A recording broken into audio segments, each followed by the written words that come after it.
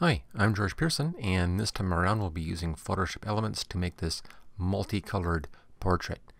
Now if you like this video, make sure you hit that like button and of course hit share as well. Don't forget to subscribe, and also to learn everything about Photoshop Elements, look for my complete training course, and that's right down there in the description. Okay, let's get to it.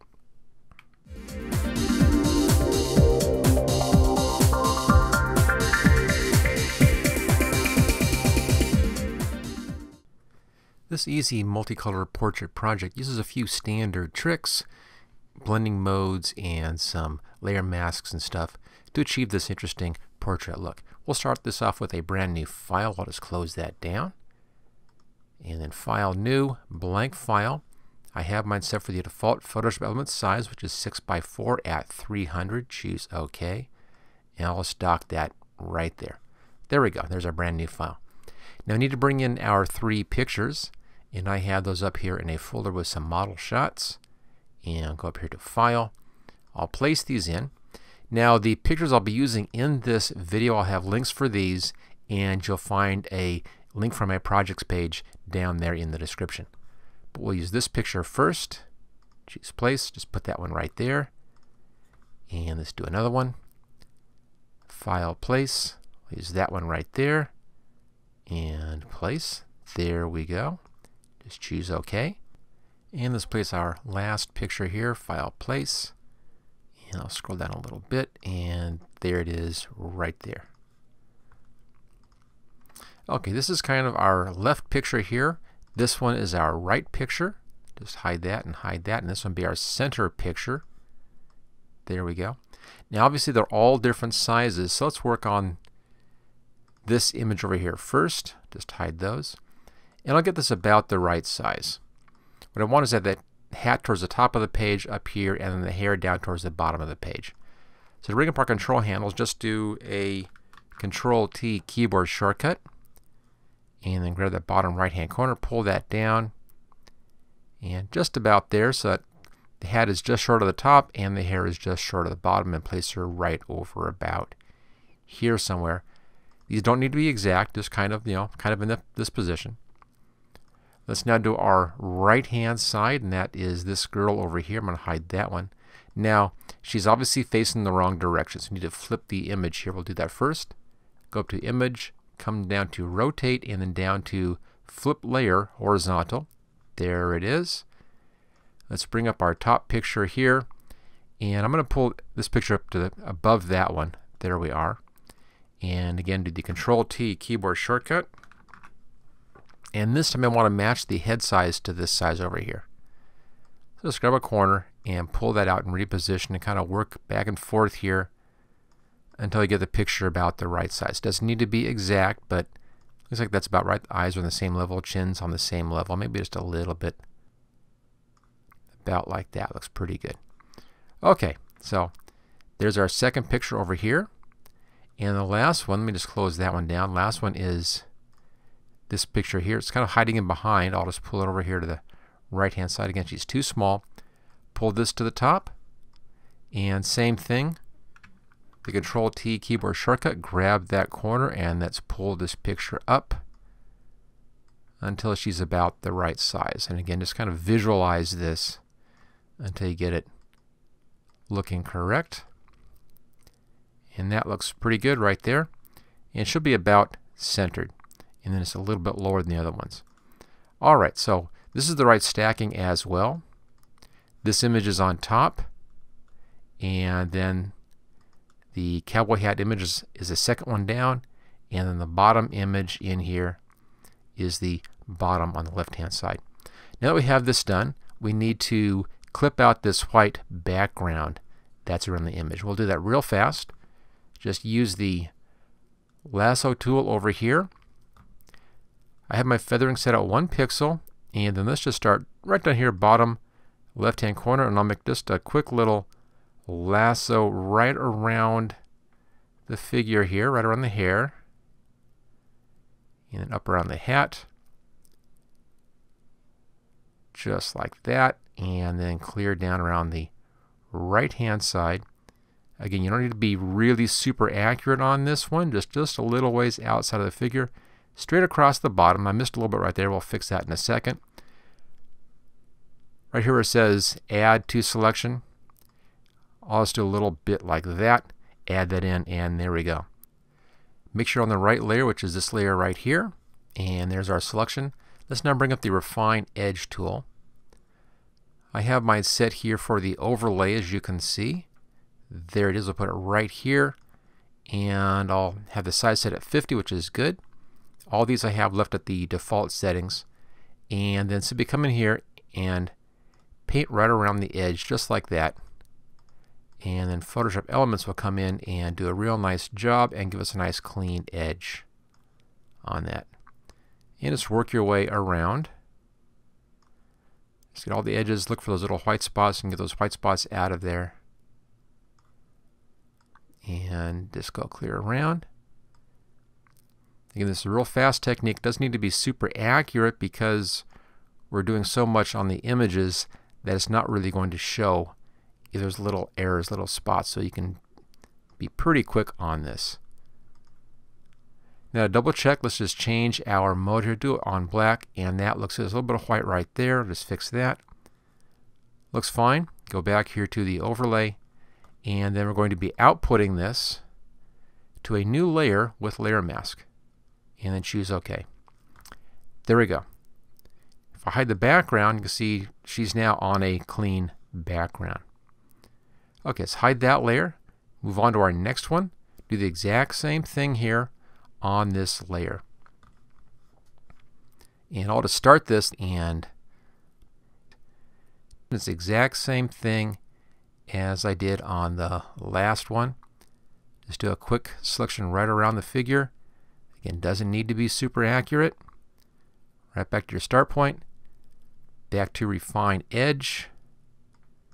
And then come in and simply paint along that edge and let Elements do all the work for you.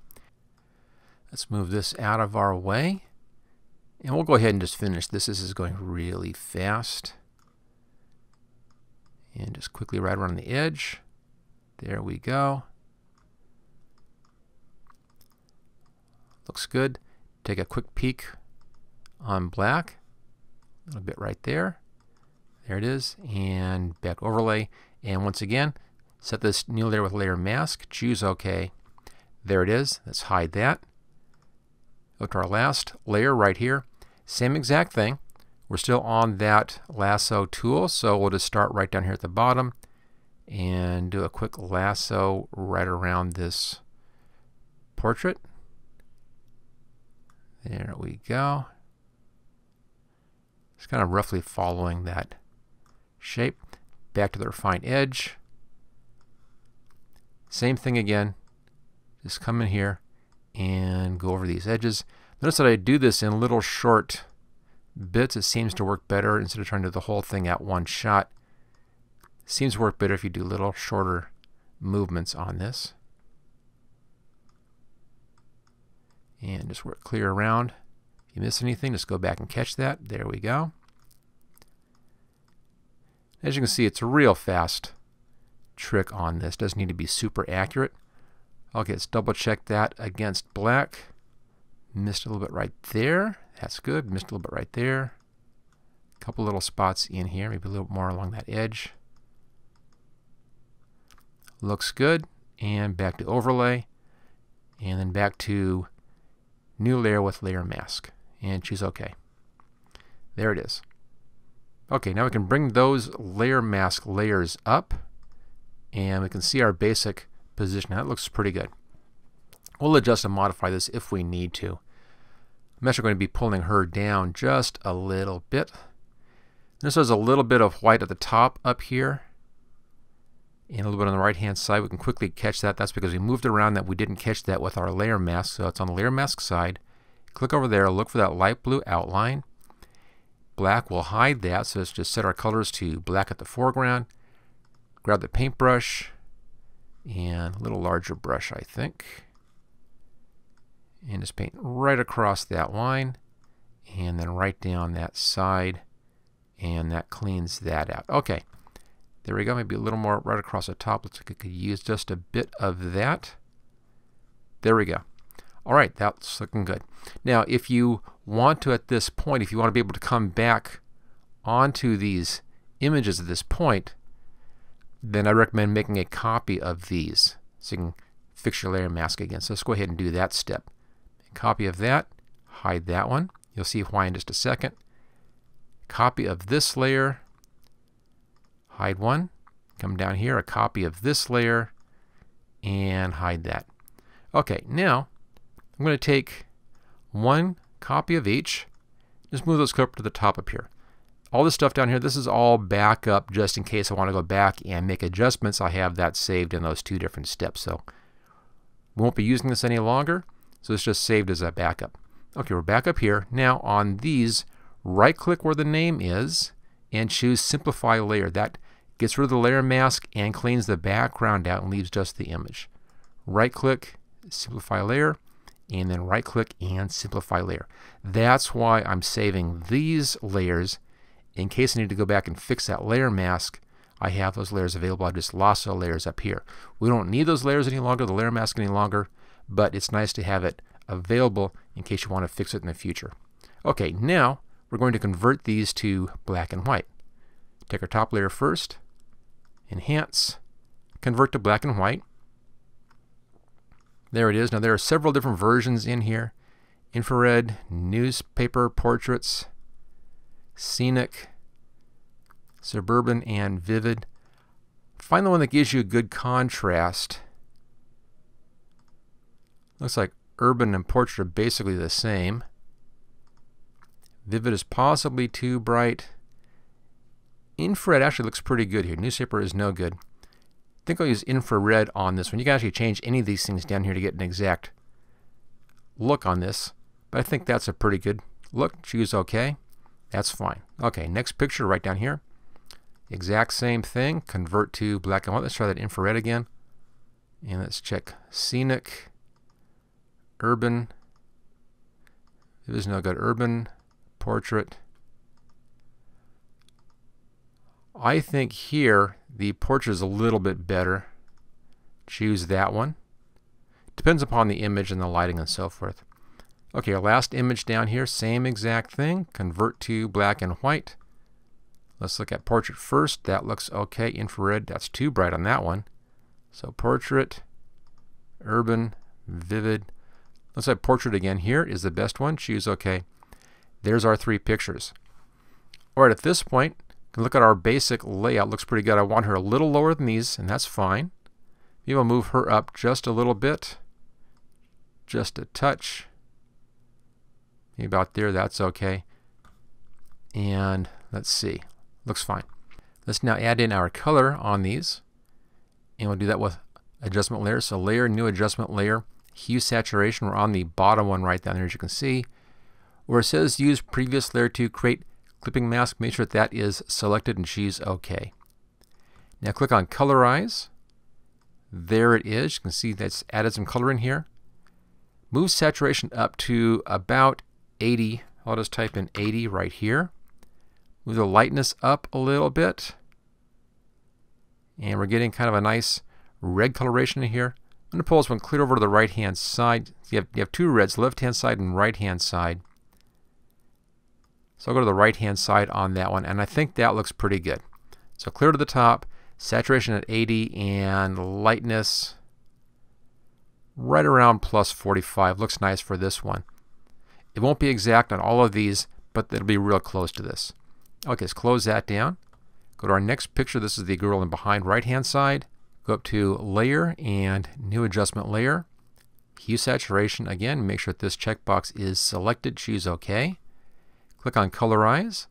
And let's set in those settings from before. That was 80 right here, and we had 45 right there. That should get us close. And then pull this over into the blue range.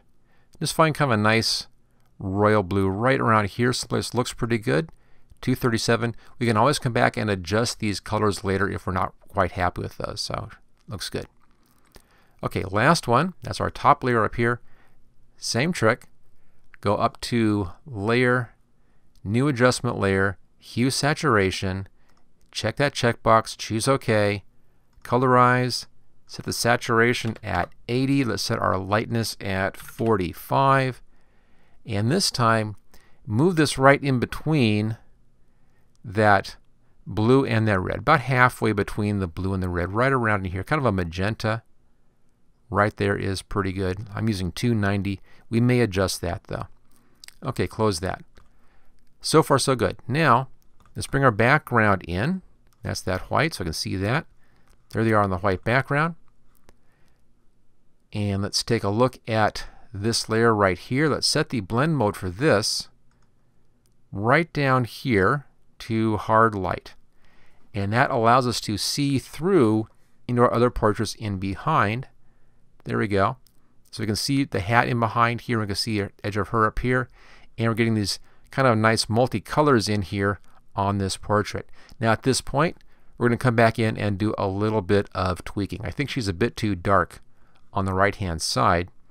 So double click on the adjustment layer. Let's bring her lightness up just a little bit so she matches the others in value just a touch. Looks pretty good. I think she's okay on that side. Let's go up to our top adjustment layer, double click. There we go. Let's see if we can adjust this any. Little lightness adjustment. Just a little bit more saturation on that. And notice if I move the color back and forth, I get massive changes now on this one. And I want to see a nice range of colors in here. I want to see some of the red, some of the magenta, and some of the blue. Looks like right around there is right where I want to be. In this case, 263. But you have to actually manually move it back and forth just a little bit to really fine tune that. And that looks pretty good as well. And there we go. There's our multi-color portrait. Again, it's pretty fast, pretty easy as you see, using some real basic techniques, but for a very interesting kind of combined portrait effect. Don't forget to click on that like and share and subscribe buttons, and also look at my complete training for Photoshop Elements right down there in the description. Thank you for watching my video. I hope you found it useful. If you like this video, click on the like button below to let others know. You can click the subscribe button so you don't miss any of my videos in the future. I'm frequently uploading new training videos. Don't forget to check out my website at howtogurus.com.